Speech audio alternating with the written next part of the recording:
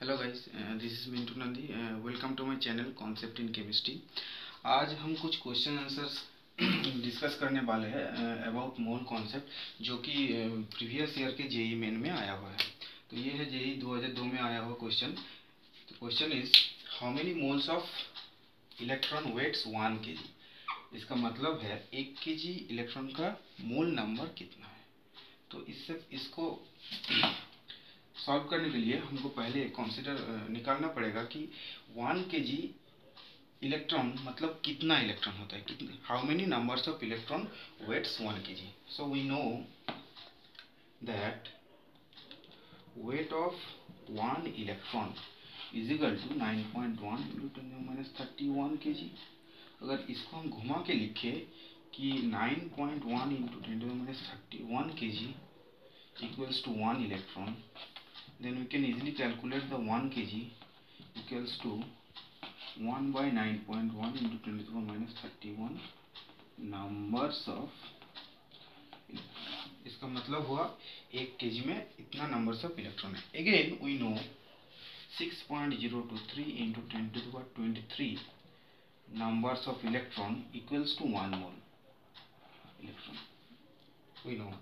Therefore 1 by 9.1 into 10 to the minus 31 number of electron means how many moles? It is equals to 1 by 9.1 into 10 to the minus 31 into 6.023 into 10 to the power 23, and that becomes equals to 1 by 9.1 into 6.023 into 10 to the power 8. So the answer is D. Next question came in JEE 2003. The question is which has maximum number of atoms।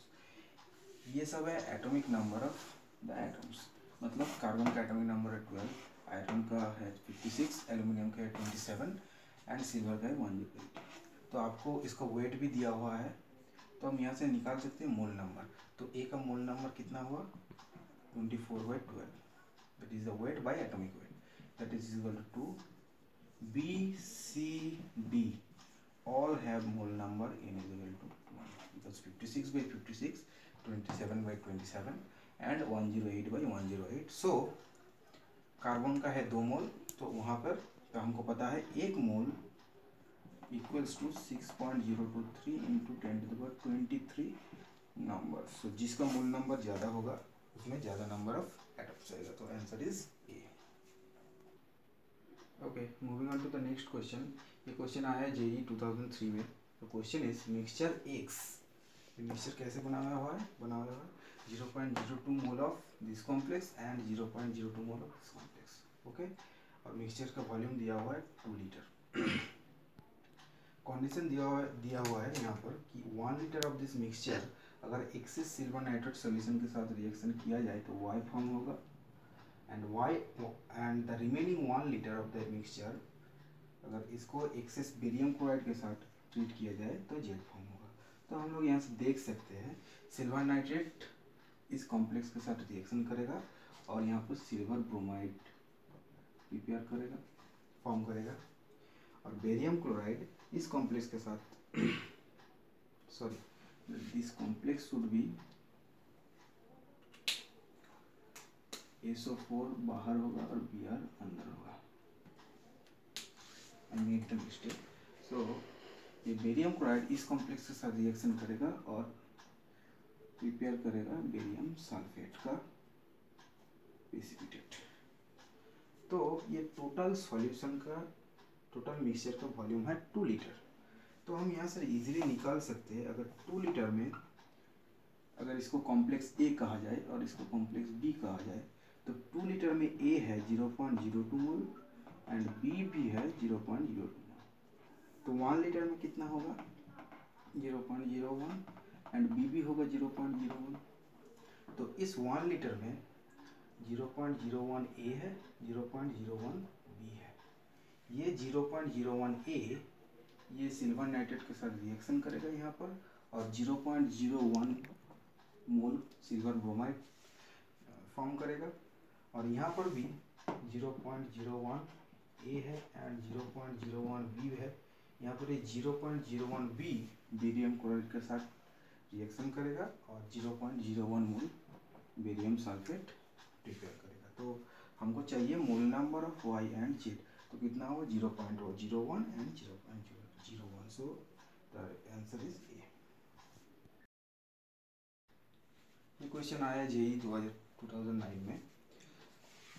Question is given that the abundance of isotopes, that is 54 iron, 56 iron and 57 iron. Iron का 3 isotope है और इसका abundance दिया हुआ है 5%, 90% and 5% in nature. Okay, तो how to calculate the atomic mass of iron? तो atomic mass of iron ऐसे कैलकुलेट किया जाता है जब atomic weight of iron is equal to 5/100 into 54 plus 90/100 into 56 plus 5/100 into 57। तो ये हो गया आपका 270/100 प्लस ये हो गया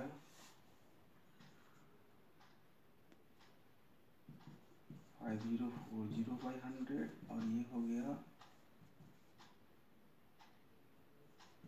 25/100। तो इसका अगर टोटल कर दिया जाए तो हो जाएगा, तो ये हो गया 5, 12,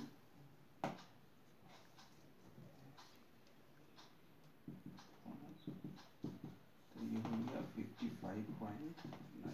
तो answer is B. Okay, this is the question came in 2014 JEE Main. The question is ratio of masses of oxygen and nitrogen of a particular gaseous mixture। मतलब एक gaseous mixture है, वहाँ पर ऑक्सीजन है और नाइट्रोजन है, उसका mass ratio है 1:4। तो हम इसको लिखेंगे मास ऑफ और weight of oxygen by weight of nitrogen as 1/4 the ratio of their molecule. तो हम इसको क्या करेंगे, W/A2 इसको इसका मॉलिक्यूलर वेट से डिवाइड करेंगे। तो क्या करना पड़ेगा, मॉलिक्यूलर वेट से इसको मल्टीप्लाई करना पड़ेगा। अगेन सेम वे नाइट्रोजन को भी मॉलिक्यूलर वेट से डिवाइड करेंगे, तो यहाँ पर भी मॉलिक्यूलर वेट ऑफ नाइट्रोजन लाना पड़ेगा। तो ये हो गया 1/4। Again we know this is the mole number of oxygen and this is the mole number of nitrogen. तो वेट बाय मॉलिक्यूलर वेट, तो मोल number of oxygen by mole number of nitrogen into molecular weight of oxygen by molecular weight of nitrogen becomes equals to 1/4, or n of O2 by n of N2 becomes equals to 1/4 into molecular weight of nitrogen by molecular weight of oxygen, that is equal to 1/4 into nitrogen का molecular weight है 28 और oxygen का हो गया 32, तो it becomes equal to 7/32। और हमको ये मालूम ही है मोल number proportional to Avogadro number, मतलब एक मोल में n नंबर ऑफ मॉलिक्यूल्स रहता है, एवोगाड्रो नंबर ऑफ मॉलिक्यूल्स रहता है, तो n मोल में रहेगा n into n। तो मतलब अगर हमको मोल रेशियो मिल गया तो उसका मतलब molecule number of molecule ratio भी मिल गया। तो ये आंसर हुआ B 7:32। Okay, this is the next question. ये जेईई मेन 2015 में आया था। The question is the molecular formula of A commercial resin used for exchanging ions in water softening is this. This is the ये resin का molecular formula है और ये दिया हुआ है molecular weight of the resin. What would be the maximum Uptake of calcium 2+ ions bye resin when expressed in मोल पर gram of resin. तो ये भी अंडरलाइन करने की बात है। यहाँ पर 1 ग्राम रेजिन यूज किया हुआ है, तो कितना मोल कैल्शियम 2+ अपटेक होगा by this 1 gram resin. Okay, तो यहाँ पर दिया हुआ है weight of resin is equal to 1 gram. Again इसका मॉलिक्यूलर वेट भी दिया हुआ है 206। तो 1 ग्राम रेजिन का मोल नंबर कितना हो गया 1/206 मोल। ओके, अगर हम रिएक्शन देखेंगे तो ये होगा reaction C8H7SO4 Na plus calcium 2+। यहाँ पर क्या होगा, ये Na प्लस रिप्लेस्ड हो जाएगा कैल्शियम 2 प्लस से, तो यहाँ पर हो जाएगा C8H7SO4 whole 2 calcium, because calcium has valency 2 and 2 Na plus, तो यहाँ पर 2 मिलाना पड़ेगा। तो इस रिएक्शन से हमको ये मालूम पड़ता है कि 2 मोल रेजिन अपटेक करता है 1 मोल कैल्शियम 2 प्लस, बिकॉज यहाँ पर 1 है और यहाँ पर 2 है, तो इसलिए हम इस रिएक्शन से बोल सकते हैं कि 2 मोल रेजिन अपटेक करते हैं 1 मोल कैल्शियम 2 प्लस। तो रेजिन का मोल नंबर कितना निकला, 1 ग्राम रेजिन का 1/206, तो 1/206 मोल रेजिन कितना कैल्शियम 2 प्लस अपटेक करेगा, 206 into 2, and that it becomes 1/412. So the answer is D. ये क्वेश्चन आया था 2006 के JEE Main में। The question is at 300 Kelvin and 1 atmosphere 15 ml of gaseous hydrocarbon requires 375 ml air containing 20% oxygen। तो हमको mark करना पड़ेगा क्या क्या, 15 ml गैसियस हाइड्रोकार्बन था, उसको बर्न करने के लिए हमको जरूरत है 375 ml एयर, जिसमें 20% ऑक्सीजन रहेगा बाय वॉल्यूम कॉम्बसन करने के लिए। After combustion the gases occupy 330 ml, मतलब कंप्लीट कॉम्बसन हो जाने के बाद जो गैस फॉर्म होता है उसका टोटल वॉल्यूम होता है 330 ml। ओके, यहाँ पर एक गलत दिया हुआ है क्वेश्चन, ये 330 नहीं, ये 345 होगा, ठीक है। Assuming that the water formed is in liquid form, तो ये एज्यूम किया जाता है कि वाटर जो होता है वो गैसियस नहीं लिक्विड फॉर्म में आता है, and the volumes were measured at same T and P. So this line is very important, volume is were measured at same T and P, मतलब तो पहले हम रिएक्शन लिखेंगे। रिएक्शन कैसे होगा, let's say the hydrocarbon is CXHY, इसको oxygen के presence पे हम कॉम्बसन कर रहे हैं, ठीक है। तो क्या क्या फॉर्म होगा, CO2 होगा एंड H2O होगा, तो ये लिक्विड हो जाएगा, ये गैस हो जाएगा क्योंकि ये दिया हुआ है लिक्विड, और ये भी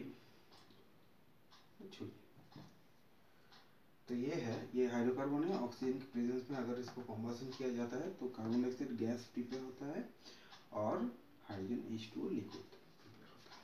तो यहाँ पर अगर बैलेंस करेंगे तो हो जाएगा ये पर X, क्योंकि X नंबर ऑफ C है, और 2 हो जाएगा, तो यहाँ पर टोटल ऑक्सीजन कितना हो गया 2x प्लस y/2, यहाँ पर ऑक्सीजन ऑलरेडी 2 है, तो 2x plus y/2 divided by 2, that becomes equals to x plus y/4। So this is the balanced equation.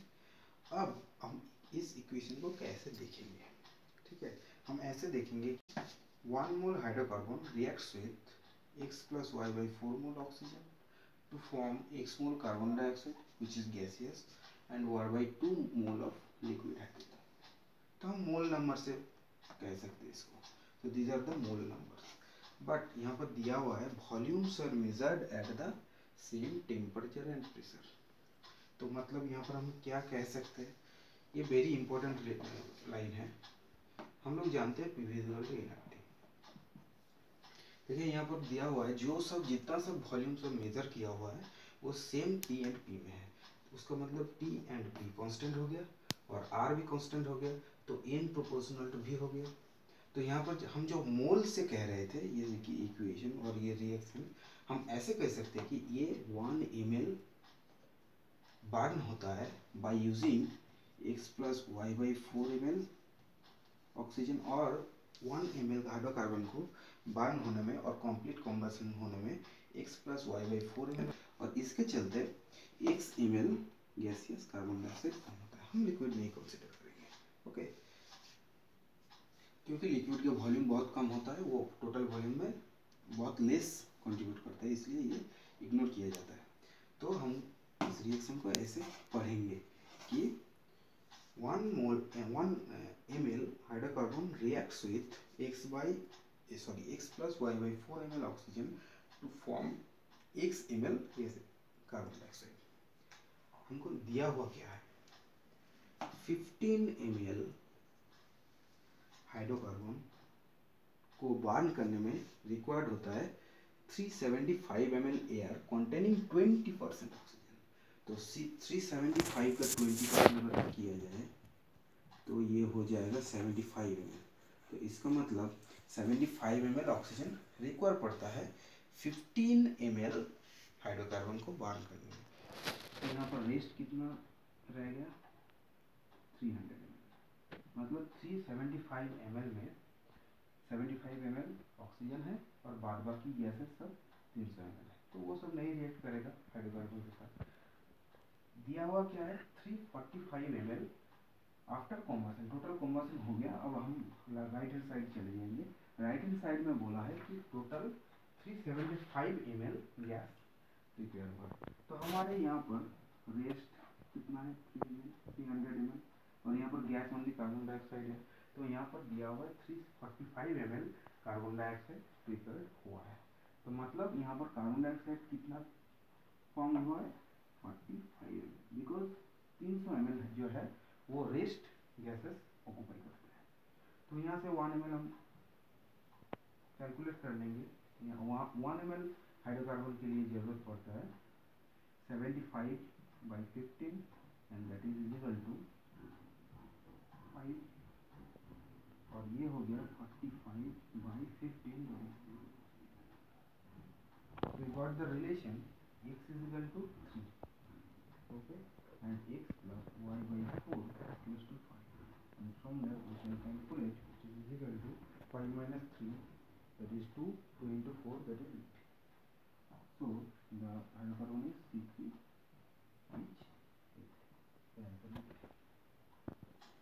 Moving on to the next question.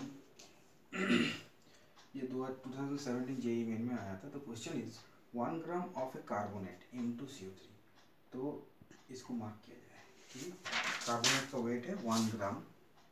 On treatment with access HCl से treat किया जाता है, and as a result 0.01186 mole of carbon dioxide gas is formed.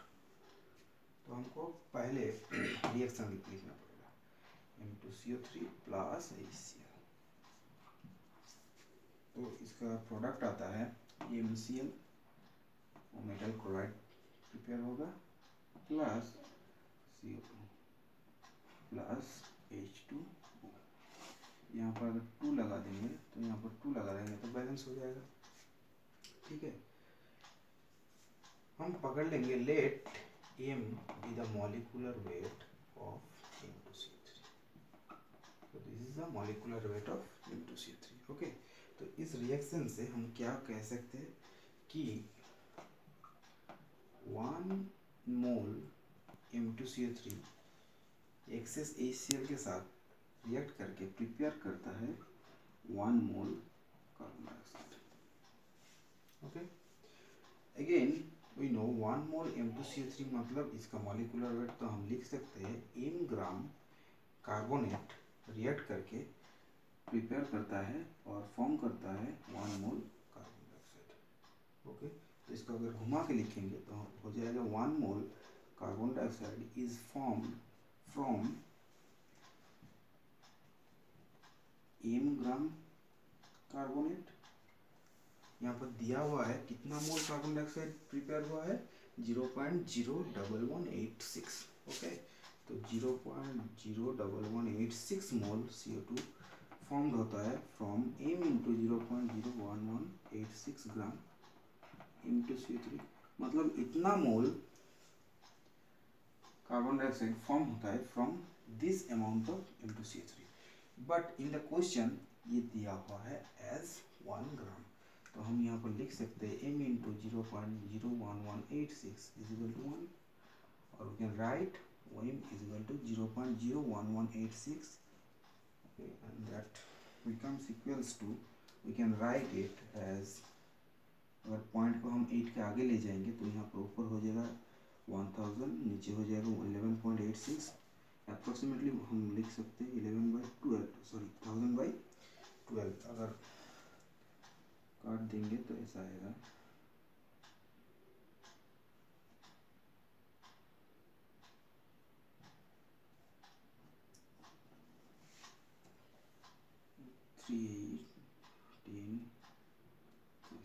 मतलब approximately हम लिख सकते हैं 84.3 के नियरेस्ट है, तो आंसर हो जाएगा बी।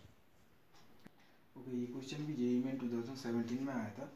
क्वेश्चन क्या कह रहा है, the most abundant elements of by mass in the body of a healthy human adult are, oxygen है इतना, कार्बन इतना है, हाइड्रोजन इतना है, हाइड्रोजन इतना है। ऑक्सीजन, कार्बन, हाइड्रोजन यहाँ पर क्वेश्चन में काम नहीं आएगा। The important part is hydrogen. Okay, तो क्वेश्चन है the wait which A 75 kg person would gain if all H atoms 1H atoms are replaced by 2H atoms। मतलब यहाँ पर जो हाइड्रोजन है 10% सब 1H एटम से, मतलब प्रोटॉन है। अगर एक 75 kg पर्सन में 10% 1H है, तो अगर पूरा 1H मतलब पूरा 10% 1H 2H से रिप्लेस किया जाए तो उसका वेट कितना होगा। तो पहले हम निकालेंगे कि कितना 1H एटम है, कितना केजी, और हाँ कितना केजी 1H एटम है। तो 1H एटम कितना है, total weight of the person is 75 kg and इस 75 kg में ओनली 10% 1H है, मतलब 10/100, दैट मीन्स 7.5 kg। तो 7.5 kg हाइड्रोजन है, 1H है। अगर ये पूरा 1H 2H से रिप्लेस कर दिया जाए 2H से, then 2H का भी वेट होगा 7.5 kg। so this is the answer 7.5। तो क्वेश्चन ये according to the question you have to determine the weight of 2H that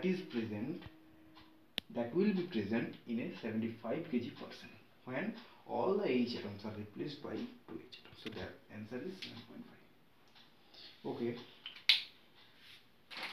तो इस नोट पे पूरा क्वेश्चन आंसर दिया हुआ है।